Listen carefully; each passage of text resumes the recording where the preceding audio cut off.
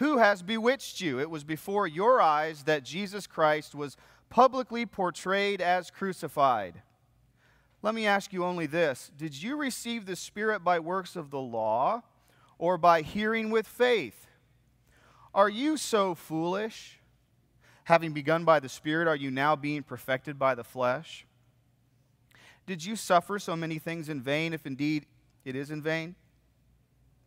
Does he who supplies the Spirit to you and works miracles among you do so by works of the law or by hearing with faith? Just as Abraham believed God, and it was counted to him as righteousness. Know then that it is those of faith who are the sons of Abraham, and the Scripture, foreseeing that God would justify the Gentiles by faith, preached the gospel beforehand to Abraham, saying, in you shall all the nations be blessed. Now that's our key verse right there. But let's keep reading. So then, those who are of faith are blessed, along with Abraham, the man of faith. For all who rely on works of the law are under a curse. For it is written, cursed be everyone who does not abide by all things written in the book of the law to do them. Now it is evident that no one is justified before God by the law, for the righteous shall live by faith. But the law is not of faith. Rather, the one who does them shall live by them. Christ redeemed us from the curse of the law by becoming a curse for us. For it is written, cursed is everyone who is hanged on a tree. So that in Christ Jesus the blessing of Abraham might come to the Gentiles, so that we might receive the promised Spirit through faith. Now when we talk about the gospel, like we're doing this week at this meeting, we're really not just sharing our own private opinions with one another. We're not just giving our own personal interpretations of what we think the Bible is saying. That's not the gospel. This is not just someone's opinion. This is not just someone's personal perspective. The gospel is a revelation from God. We cannot afford to be wrong about the gospel. We cannot afford to be ignorant of the gospel. Because it's the gospel of our salvation. As we've already heard earlier, the gospel is the power of God unto salvation. So if we neglect it, or if we're willfully ignorant of its message, or if we distort it, or if we turn to a different gospel, there's salvation here that's at stake. There is no other message that can save. Amen. Accepting a false gospel wrecks churches and will cost people their souls. Amen. Now that the gospel has been revealed, now that the light of the gospel is shining, we have no excuse for turning away from it, for rejecting it, for distorting its message, or turning to lesser things. And we know that there are teachers today, even in the church, who have infiltrated into the ranks of the church, who are teaching another gospel, one that does not conform to the gospel revealed, for example, by the Apostle Paul here in Galatians. For example, there are people today who are still attempting to be justified by a principle of law, a principle of works. There are still people who think if I'm good enough, then that's good enough for God. If I just do the right things, then God will accept me. God will justify me. There are people, especially these guys on TV, who are teaching that what God really wants to do is He wants to prosper you. He wants to make you healthy and wealthy and wise in a worldly sense, in an earthly sense. Not justify you or give you eternal life primarily. That's nice, for after you die, but the real thing is to enjoy yourself here in this world. That's a popular gospel. It's called the health and wealth gospel. Paul wrote to these Galatians because they had heard the gospel from Paul, but then they'd heard another gospel. And they had accepted it. And they were turning away from the gospel of the grace of Jesus Christ and were trying to be justified now by a principle of law.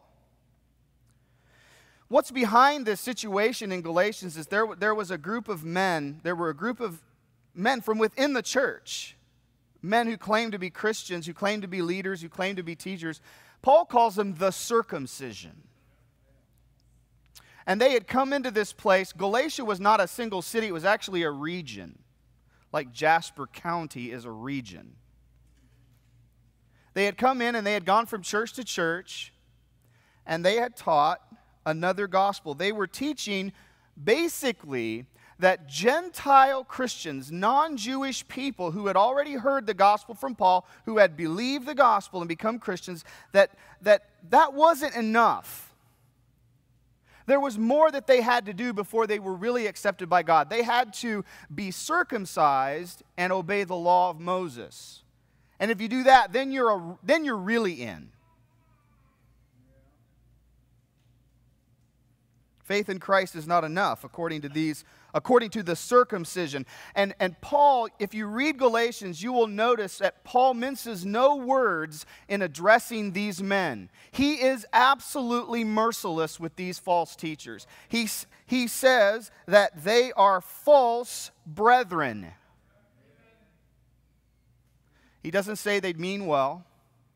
He doesn't say they're just a little misguided. He said they are false brethren. He actually said in chapter 1, if even an angel from heaven teaches a gospel that other than the one I taught, let him be anathema, which means let him go to hell. Paul was not polite when it came to someone turning people away from the gospel. See, we're much too polite today. We don't take this as seriously as we should. Now, the leaders, if you read the book of Acts as a background to Galatians, this issue had already crept up. In Acts chapter 15, the leaders of the church had met in Jerusalem. They had counsel about this very issue. What are we going to do with these Gentile converts? Do these Gentile converts have to become Jews first in order to then become Christians? And there was a group of people in the church that said yes. And they met and they decided no. Remember, they said, it's by the grace of our Lord Jesus. That's what Peter said. It's by the grace of the Lord Jesus that we're saved. The same as the Jews.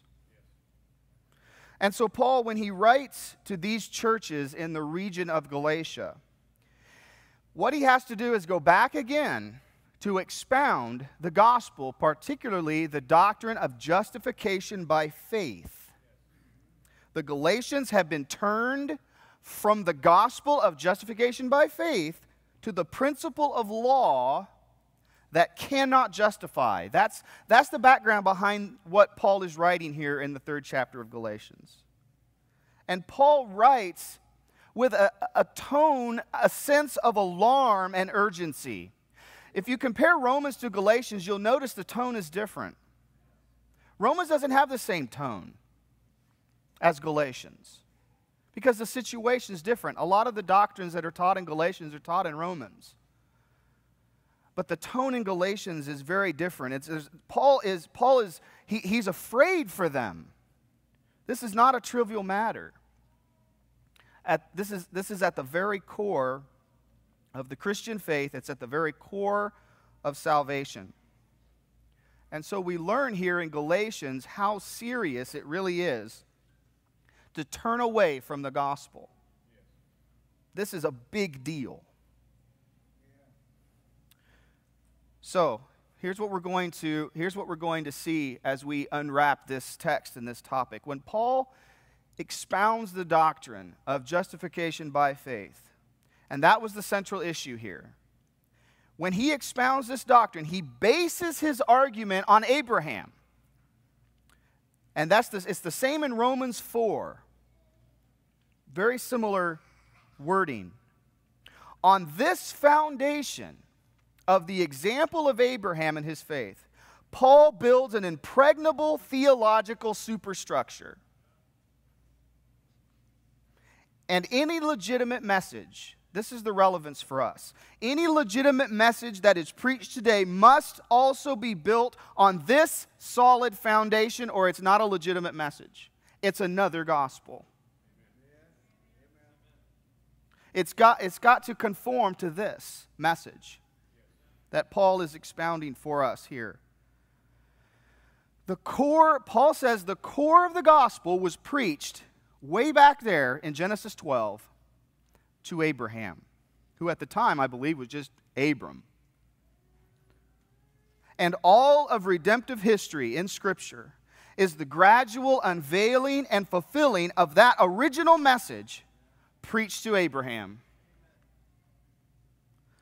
So to unpack this subject in this text, I'm going to do it in three ways. Number one, we're going to look at the revelation of the gospel that was preached to Abraham. Secondly, the exposition of that gospel. And thirdly, the application of the gospel preached to Abraham. So first of all, consider the revelation of this gospel to Abraham. What really happened, if you go back to Genesis 12, what really happened there when God spoke to Abraham and spoke this original promise that Paul quotes here, what God was actually doing is revealing His purpose to Abram. God was, if you can see it this way, God was letting Abram in on a little secret. He's saying, Abram, I'm going to tell you a secret. I got a secret I want to share with you.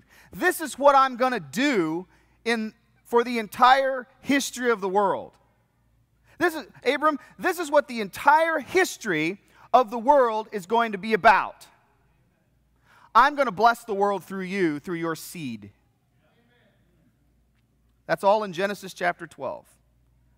And this statement in Genesis 12 should be viewed as a kind of preview of the rest of redemptive history. A similar statement is found even earlier in the human race, by the way, in Genesis 3:15. Remember, after they had sinned, God said to the woman, said about the serpent, He said, you'll crush his head, he'll bruise your heel. That's another little insight into this mystery of God's purpose, that from one perspective, God said, my purpose is I'm going to defeat the devil. From another perspective, it's the same purpose, but another aspect of it is I'm going to bless the world. And so you see that God is kind of leaking His purpose. He's telling us, this is at the beginning of human history. He's telling us what He's all about, what He's going to do, what the history of the world is really all about. From the very dawn of human history, from the very dawn of the human race, we have some explicit statements from God about what He is going to do. God is committing Himself to a certain purpose and plan for human history. And everything that follows in the rest of Scripture and the rest of history is going to be a progressive unveiling of those stated objectives. Particularly the statement that is made to Abraham. God never forgets His promises. God never deviates from His purpose. God's not wishy-washy. He doesn't change. God doesn't need a plan B. God is not like a quarterback in football who looks at the defense and says, oh, I didn't expect that, let me call an audible. God doesn't need to do that. God says, this is what I'm going to do. And that's what He's going to do. Can anybody, stop Him? I challenge you to try. Satan has done his best, and he hasn't succeeded, and he's a lot smarter than any man. There is no alternative to this plan because God is not simply reacting to what humanity does or doesn't do. God is not waiting, let's see what they'll do now. I wonder what man's going to do. That's not it at all. There seems to be this idea out there, and it's not usually said this way, but there's this idea out there that God is kind of like a heavenly janitor. And that what He's doing is He's just kind of waiting around with a mop bucket and a mop to clean up the messes that humanity makes with our free will. But that is not the picture of God the Bible paints for us at all. The Bible shows us a God who has an eternal purpose. Something that was already in the divine will from the very foundations of the earth.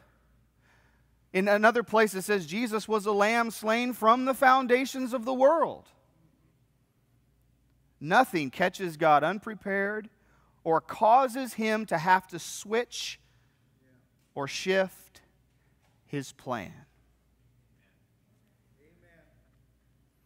Now, let me make this very practical. How is that practical? It's practical because that means you can trust God. It's as simple as that. You can trust God. He's not going to change his mind. He's not going to change his plan and forget to tell you and leave you in the dark. If you take God at his word and you trust him, that is the safest place in the world to be. Because everything that God said that's going to happen is going to happen. The only question is are you on his team, so to speak? The incredible thing here is that God wants us to know his plans. That's why he's doing this with Abraham. It's like God has set out on a mission of self-disclosure. That God says, you know what I really want to do? I'm going to create this world, and I'm going to create this race, and I'm going to reveal my glory to them. I'm going to create a race of people, and then I'm going to reveal more of my glory to this race of people. The whole point of the biblical record is to reveal God's plan and show how God himself has carefully prepared the stage for the drama of redemption to be played out.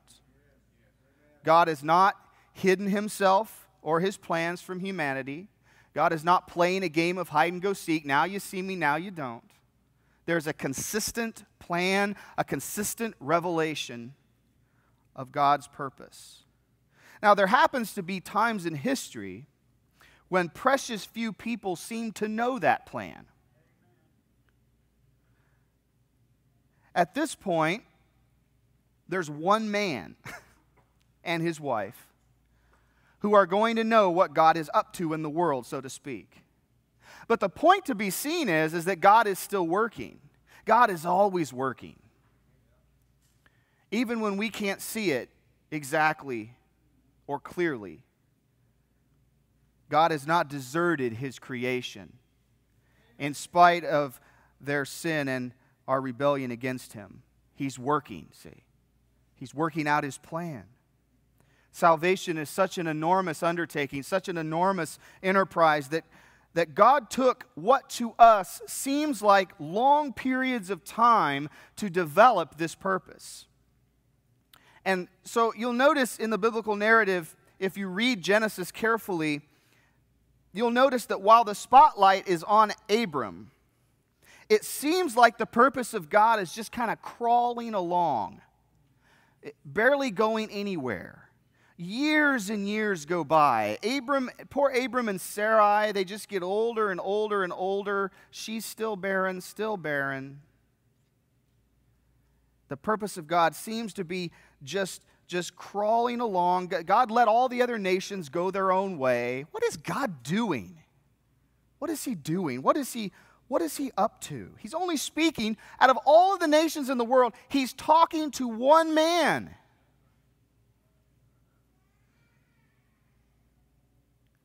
And yet, after years and years of careful preparation, the end result would be that the whole world would know and see the glory of God. That reveals something to us of the sovereignty and wisdom of God. You see, someone might ask, why did God have to do it this way? Well, I suppose God can do anything he wants. That's an easy answer, but I think a deeper reason is that the effects of sin on the human race have been so profound and far-reaching. And the world has been at such variance with God, so alienated from God, that God could not have just revealed everything he was doing to the whole world in some flash and blaze of glory all at once. There's some mercy here. God is doing this in a way that we can see it and we can benefit from it. This is grace. God is using Abraham to teach us something so that when the seed that was planted in Genesis 12 begins to bloom and bear fruit, we'll recognize that it was God. This is God's handiwork. And so, throughout the Bible, as we read the rest of Scripture, God wants to be known as the God of Abraham. Why do you think that is? He wants to be known as the God of Abraham. It's because He wants us to remember, to think about what He said to Abraham in Genesis 12. Now, if you go back to Genesis and you read the narrative, this revelation of God's purpose in Genesis 12 comes right after the record in Genesis 11. Do you remember what's in Genesis 11? That's the story of the Tower of Babel. And so as you're reading along there in Genesis, the focus shifts. In chapter 11 to chapter 12, the focus suddenly shifts from the scattering of all the nations at Babel. It shifts and the focus just goes way down to one man, Abram. Now, if you know anything about Genesis, the book of Genesis often follows how God chooses to work with certain men and their descendants, while He rejects other men and their descendants. For example, Cain is rejected. There are no more descendants of Cain. They died in the flood. After the flood,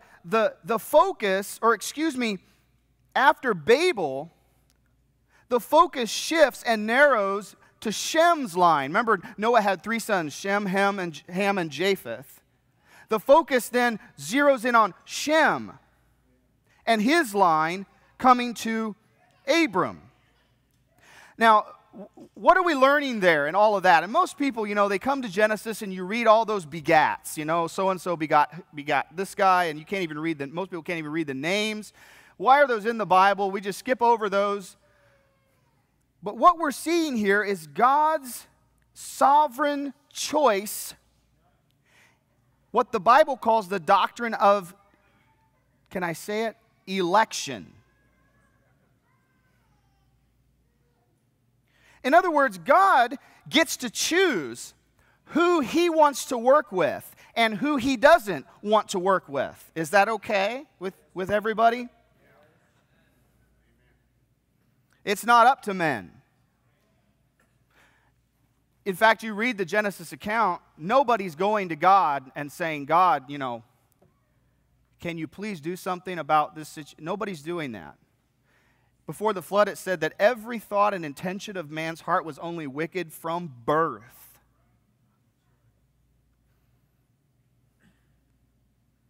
The initiative and the purpose is God's from start to finish. And this point is illustrated again very graphically for us in Genesis 11 with the account of the Tower of Babel. And I want to look at that for just a moment. An excellent summary of what happened in Genesis 11, right before we read about Abraham in Genesis 12. An excellent summary of Babel is captured in the aphorism that, quote, man proposes, but God disposes. That's what Babel is about, in a nutshell. Babel was not the purpose of God. Genesis 12, Abraham, I'll bless you, that's the purpose of God. Genesis 12, Tower of Babel, not the purpose of God. Babel was the rebellious product and project of a united, sinful humanity. It's not always good when people get together. It's good for us to be together. It's not always good for people to get together, even when they're united, not if they're against God. And so they get together in the plains of Shinar. They have this plan. They start building this tower. It's going to reach to heaven. We're going to make a name for ourselves. And God says no. And he intervenes. The city of man will never be successful. But the city of God is going to be built. Starting with Abraham. So you might ask yourself, what city are you a part of? Are you a part of the city of man? Babel? The spirit of Babel is still with us, you know. It's called in the New Testament the world. Or are you a member of the city of God? Paul said later, the Jerusalem above, that's our mother. He said that in Galatians. 2 cities. City of God, city of man. Abraham himself lived in a city. It was the pagan city called Ur. Ur of the Chaldees. It's believed that this city of Ur was located in the same area where the Tower of Babel had been built and then abandoned. Scholars say that in Ur, there was a center for pagan worship there. There was a temple there in Ur. Perhaps a smaller version of the great tower that was never finished. And the scriptures indicate to us that Abram and his family, while they lived in Ur before God called him in Genesis 12, they were pagans just like everyone else in Ur. Perhaps giving worship to the heavenly bodies and other aspects of nature. Throughout history, all pagan societies have been polytheistic, worshipped many gods, and they worshipped aspects of the natural world that they either feared or depended upon for life. And so the first thing God does is he gets Abraham out of there. You got to get Abraham out of Ur. He's got to leave. There had to be a separation. There had to be a calling out of this man, out of the old life and into a newness of life, a life that did not depend on the creation and the cycles of heavenly bodies and the seasons, but a life of faith and dependence on the creator of those things. That's what Abram's being called to. Leave your country and your father's household and go to a land I will show you. Abraham's call, or at this point it's still Abram. Abram's call represents a radical new kind of vision for life in the world. You see, in some sense, Abram and his call to leave Ur is the beginning of God's plan to in some way reverse the curse of Babel. Abram represents a kind of person who is the very opposite of what happened at Babel. For example, Babel ignored God. They had their own agenda. They were seeking their own glory. On the other hand, Abraham's faith and Abraham's obedience will give glory to God, and so will yours. In the same way, the gospel calls us out of the world. Get out of there. Get out of Ur. Get away from Babel, the continuing spirit of Babel. Repent of your idolatry, depending on false gods. Believe, turn to the living God. You know, Christians are called, it says in the New Testament, Christians are people who have turned from idols to serve the living God. So God makes this promise to Abram in Genesis 12. That promise was a promise of blessing for the world, not just for Abram, not just for his descendants, but it was a promise of blessing for the world. Remember, this is right after Babel, where all the nations are scattered. What world is God going to bless? That world. It would come, God says, to Abram, through your seed. or descendant. And we fast forward now back to Galatians. Paul gives us a little lesson in biblical hermeneutics here. You want to learn how to interpret the Bible? Paul gives us a little lesson in how to understand the Bible. He says, now that word seed, he says, in the original language, it's singular, not plural. It doesn't say seeds. God doesn't say, I'm going to bless the world, Abram, through your seeds. He doesn't say, I'm going to bless the world through your descendants.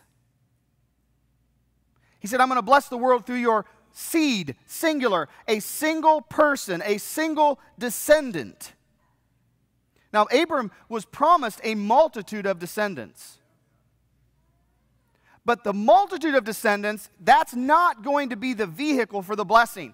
Paul says it's singular, it's seed. One person, one particular single descendant of Abraham is going to be the vehicle through which God blesses everyone else. Who is that person? Well, of course, it's Jesus. See, that's how you interpret the Bible. It always goes back to Jesus. That's a little lesson in biblical hermeneutics. In other words, Christ is the fulfillment of the promise God gave to Abram, just as Christ is ultimately the fulfillment of all of God's promises. They're all yes and amen in Christ. It's all about Him. The Bible's about Jesus. It's about God blessing the world through Jesus. So Paul is interpreting Scripture with Christ and the gospel at the center of it all. And any reading and interpretation of the Bible today that puts something other than Christ and the gospel at the center of Scripture is inherently flawed. And that's why so many people today misunderstand and misuse the Scriptures. See, the Bible's not about you. It's not about me. The Bible's not about the church. The Bible's not about the American dream. The Bible's about Jesus and God's plan through Christ. Jesus is the divine means of blessing. You get blessed through Him. If you're not in Him, you don't get anything from God. It's just that simple. You cannot be blessed without Jesus Christ. You remember, Abram was waiting for a son. In order for Abraham to be blessed, he had to have a son and an heir. And so later, after God revealed that promise to Abram, he decided, along with his wife Sarah, to take matters into their own hands. And with Hagar's help, Ishmael was born. You remember the story. But Ishmael, the Bible says, was not the child of promise. He was born the natural human way. And there would be no blessing through Ishmael. Instead, a son was going to be born to Abram through Sarah, a barren old woman. Because that is something that only God can bring to pass. Isaac, the child of promise, now stay with me, I'm developing a thought here. Isaac, the child of promise, was not born because of the strength and will of man. He was in some sense born of God. But Isaac, you see, is a type. He's a type, he's a picture of another child who would eventually be born into the world, conceived by the Holy Spirit in the womb of a virgin. And so the blessing, see, God is establishing this precedent. The blessing can only come through the child of promise. So Ishmael's rejected and sent away. Sounds cruel to modern ears, but God's, they're sent away. But God's establishing something here. Ishmael's rejected. He's sent away. He's not the child of promise. And so it is with all human efforts to secure the blessing of God. Hagar and Ishmael represent all those who are in bondage to legalistic religion, which is a striving, which is a human striving in the flesh after the divine blessing. God says it's never going to work. Amen. Ishmael has to go. The blessing, the true blessing, the real blessing, the blessing that God promised is an act of sheer grace. In other words, it's something that God gives. It's not something that you get on your own, by your own reaching and striving and working. By the way, believers are called children of promise. Those who are born of the Spirit, born of God, those are the ones who obtain the blessing. The natural children, those in the flesh, they're rejected. Sent away like Ishmael. Let me summarize and we'll move to the next thing here. The preaching of the gospel to Abram in Genesis 12 was really the revelation of the divine purpose to bless the world through Jesus Christ. Now, secondly, we move to the exposition of the gospel preached to Abraham. We see in the rest of Scripture there's an unpacking of this. This just kind of gets bigger and bigger and bigger as we go along, especially when we come to the preaching and teaching of the Apostle Paul, the exposition of the gospel. We see that this blessing included the blessing of justification by faith. Let's talk about that. Besides the promise of God in Genesis 12, the most important thing said in Scripture about Abraham is in Genesis 15, verse 6. Genesis 15, verse 6 says that Abraham believed God and it was credited to him as righteousness. One of the most important verses in the entire Bible. So much is based on this. This is one of the key statements in all of Scripture. This shows us, this is teaching us that we must come to God by faith. That's the only acceptable way. The only way to be right with God or justified is to believe God, to believe His Word, to trust His promises. Through Abraham, God is showing us that He will justify those who believe Him. God is establishing this principle of justification by faith. Now, this in itself is an act of grace, because God could have just as well decided that He wasn't going to accept anyone on this basis. But he says, I will. I'm going to show you I will. Here's an example. Abraham. I will accept people who believe me. I will do it. There's the precedent right there. Abraham. Without trust, there can be no fellowship with God. Think about this in your own life. Isn't it true that all sin, at the root of all of our sin, is basically the failure or the refusal to trust God? If you trace it back far enough, we sin because we don't really believe God. We don't believe, for example, that He has our best interests in mind. We don't believe that, we believe that perhaps He's keeping something good from us. God's just really a cosmic killjoy. He just doesn't want me to enjoy myself. We may think that He's not really telling us the whole truth. There's got to be more to this than that. Isn't that what was behind the serpent's temptation in Genesis 3? Can't really trust God. Did He really say that? Well, God will say anything just for effect. He's just trying to scare you. He's just trying to intimidate you. Can't really trust Him. But Abraham shows us that if we want the blessing, we must trust God.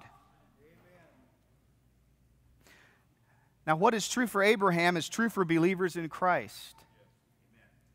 God will also credit righteousness to those who believe the gospel of Christ. We have received a promise from God, like Abraham did, in the gospel. If we believe it, then God will declare us righteous, credit righteousness to our account. It should be made clear here that this faith that justifies is faith in the gospel of Christ, not simply believing that there is a God that might exist somewhere in the universe. I want to make a distinction here, and it is a very important distinction, especially in our times in this culture. Many people today say they believe in God, And that can mean almost anything.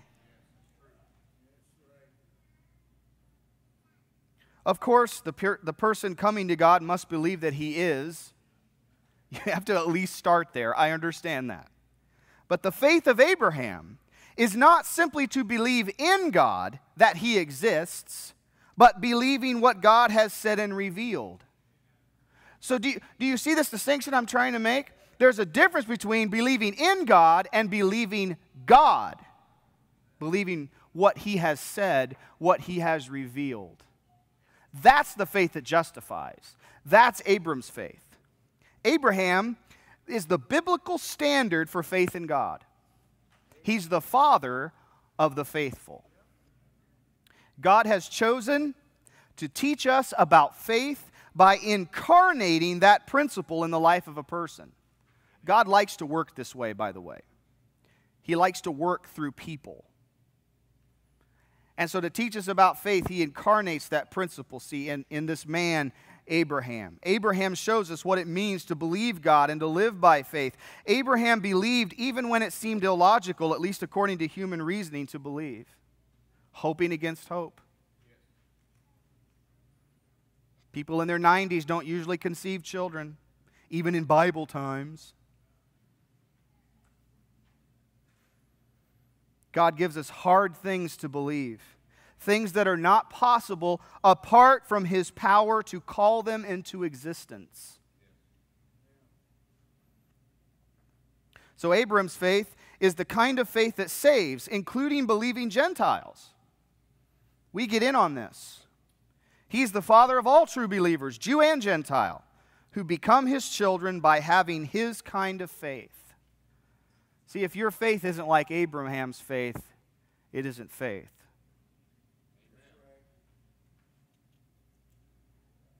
Now, this promise that God made to Abraham in Genesis 12, this promise is what we call, it's a unilateral promise. And here's what I mean by that. It's one-sided.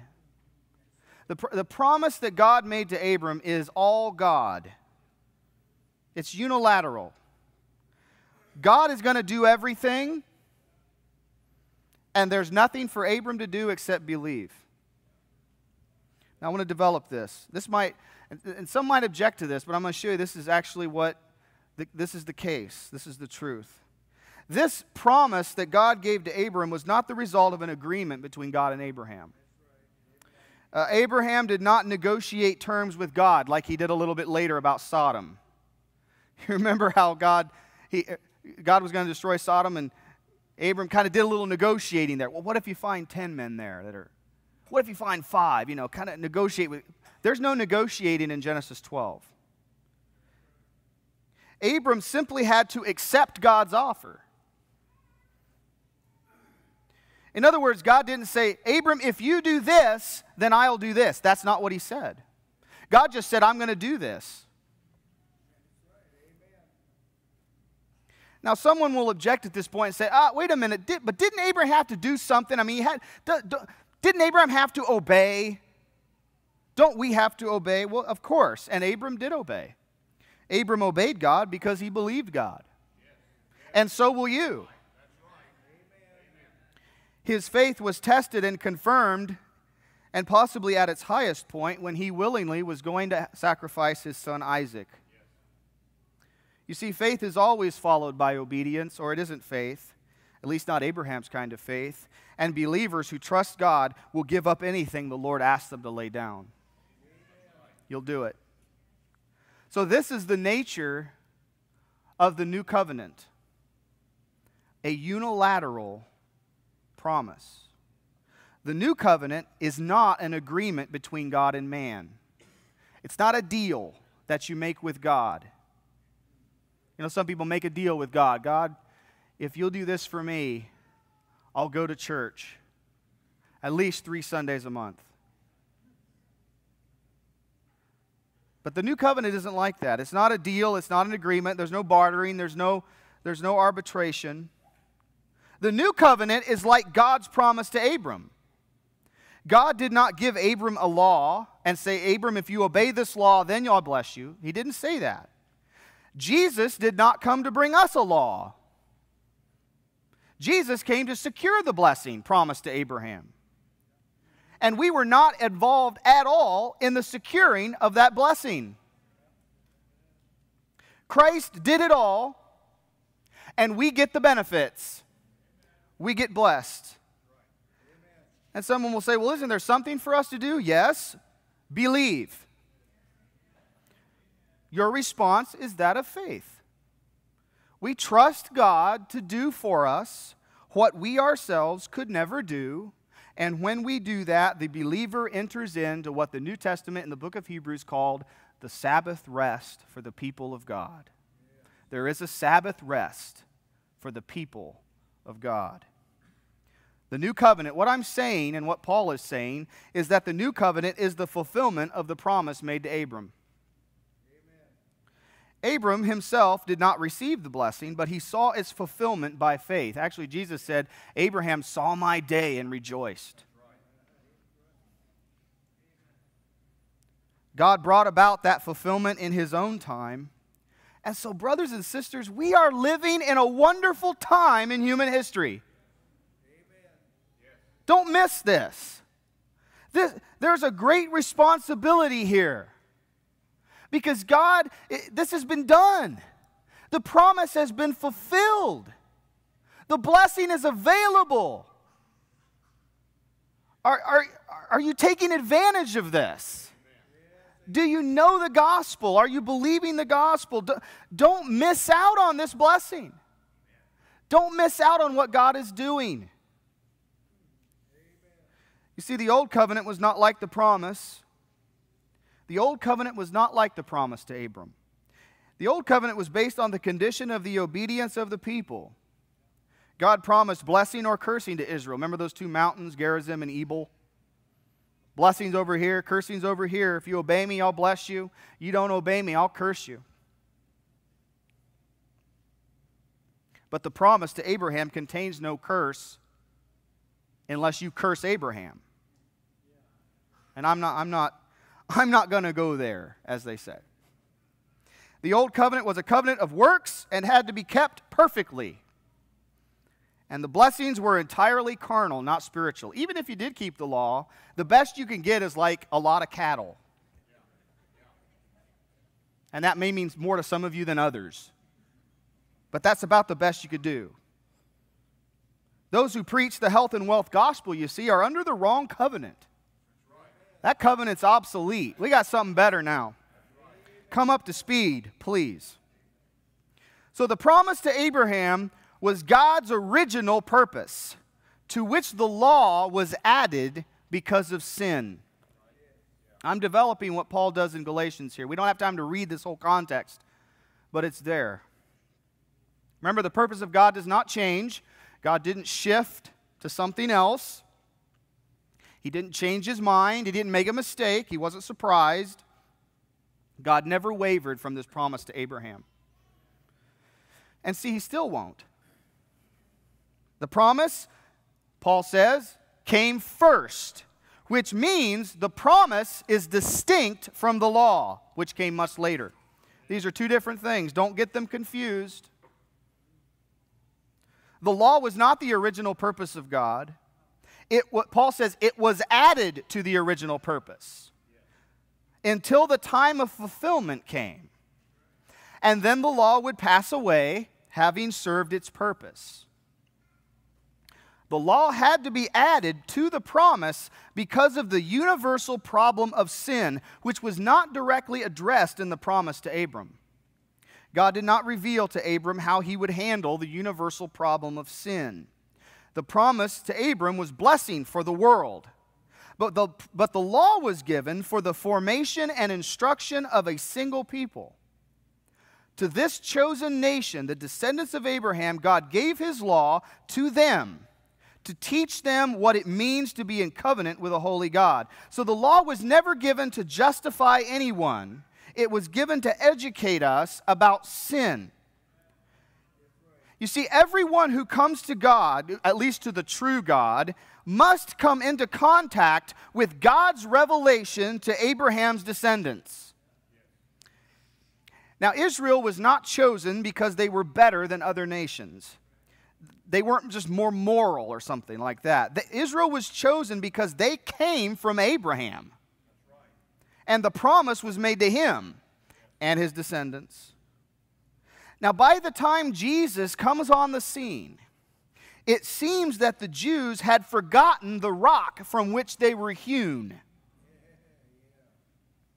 They tended to think that they were righteous in God's sight and accepted by God simply because they had the law in their possession and in their minds.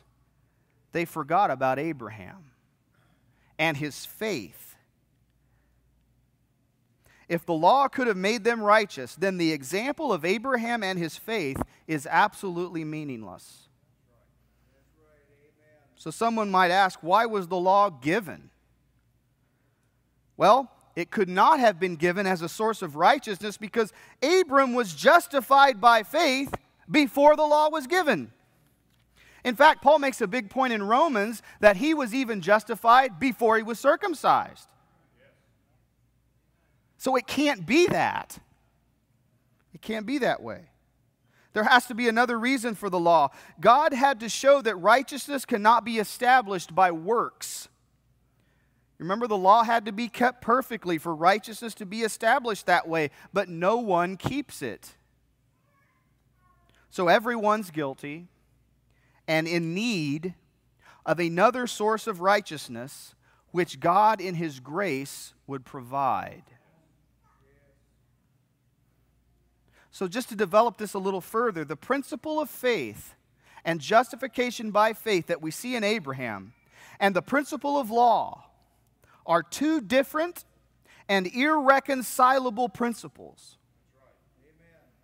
By principle here, I mean the way something works.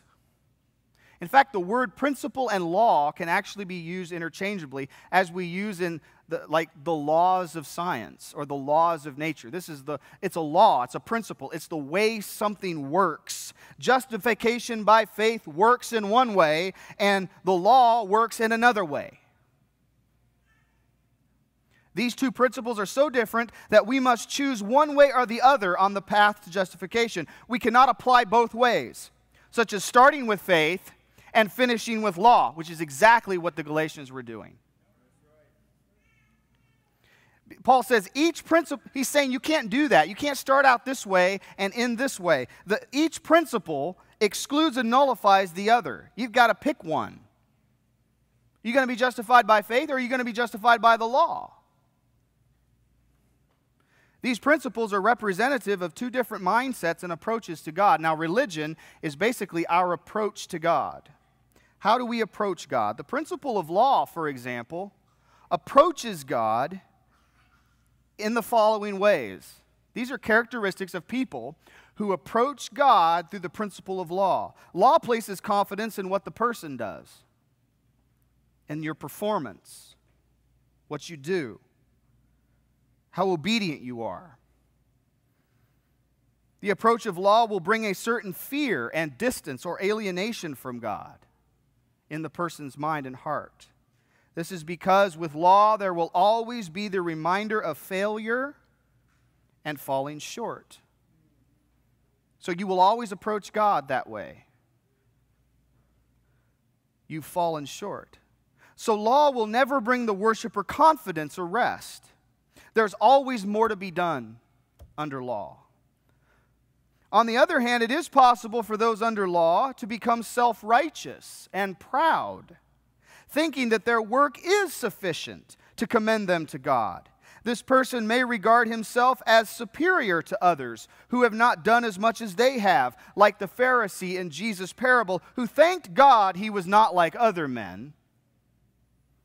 People under law are constantly keeping a record, measuring themselves, making lists of things to do or accomplishments that they have completed, and they expect to be rewarded or compensated for all of their hard work, just as an employee expects to earn a wage from their employer. That's a law mentality. People under law tend to regard God as a harsh and critical taskmaster who is waiting to punish every minute mistake and oversight. And so those under law are always in bondage to fear. Faith, on the other hand, has the exact opposite effect on the worshiper. The principle of faith places confidence in what God has done, His work. The believer trusts in God and what He has done, not in himself. And so there's peace and there's rest. The believer is not keeping score, is not thinking of himself at all, in fact, but only about the Lord and His promises. Believers do not view God as a harsh taskmaster, but as Father. And they boast only in Him, not in themselves. To sum up this whole thing, those who approach by law, Paul says, rather than by faith like Abraham, cannot be justified or blessed or call themselves children of Abraham. Law does not bring the blessing of Abraham. It can only bring a curse. So let me summarize and we'll move on to the final point. The promise to Abraham included the blessing of justification by faith. This was God's original purpose to which the law was added because of sin. Law and faith are two different principles and approaches to God, leading to two different destinations. Thirdly and finally, the application of the gospel preached to Abraham. There's two applications to see. First, the blessing of Abraham also includes the gift of the Holy Spirit. The blessing of God promised to Abraham was something greater than all of the physical blessings promised to Israel under the law.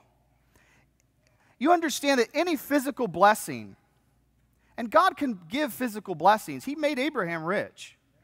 But any physical blessing, even those that come from the Lord, will pass away. God is interested in blessing us with something that is eternal, that will last. And it is an insult for us, an insult to God, for us to be wrapped up in material blessings when there is something so much greater available. Woe to those who preach a message from God that emphasizes material wealth or your life in this world. The blessing God wants to give is the blessing of eternal life. This is not a physical life. It's not biological life here in a fallen world. This world's going to pass away. This is eternal life. God wants to bless us with a life that will go on even when this world is gone, even when your body is gone. God wants to bless us, in fact, with His own divine life. This is a life that raises us up from spiritual death. You were dead in your trespasses and sins, but you've been made alive in Jesus. This is the gift and the blessing of God Himself in the person of the Holy Spirit who dwells in us, in believers. You see, God's purpose is to make us into children, His children. God does not need more servants.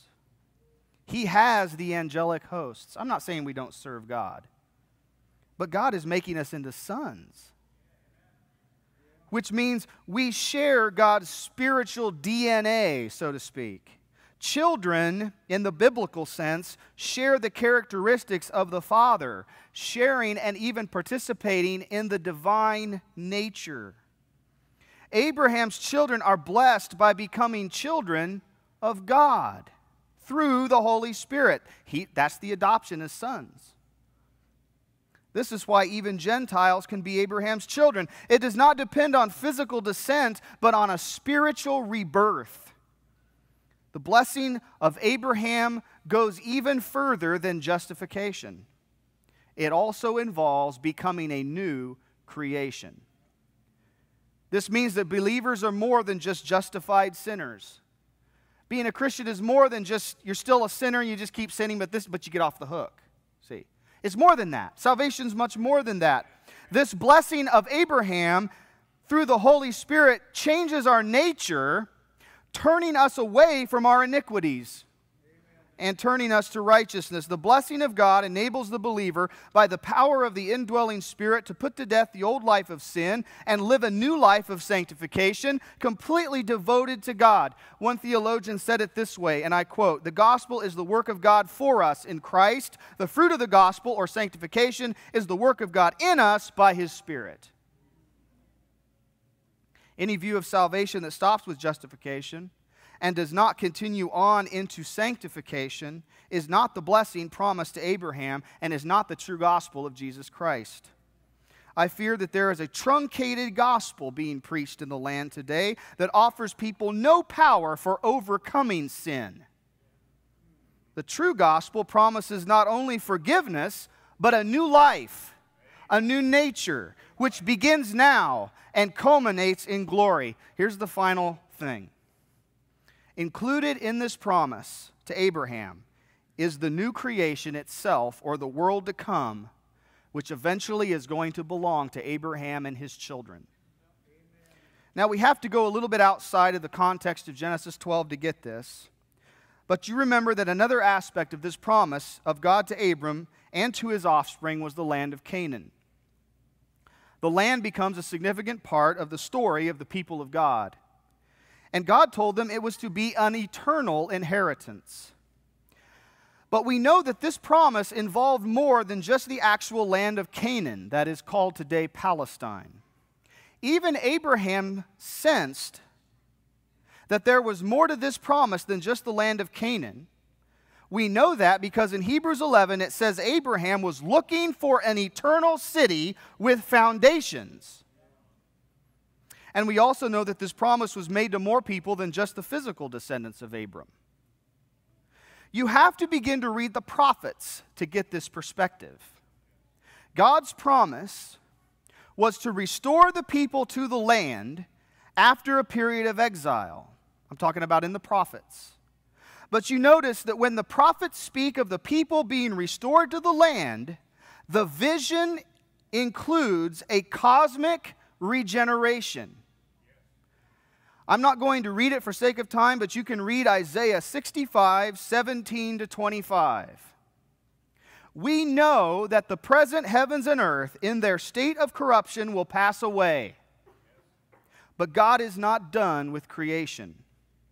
It will also be redeemed and liberated from its bondage to death.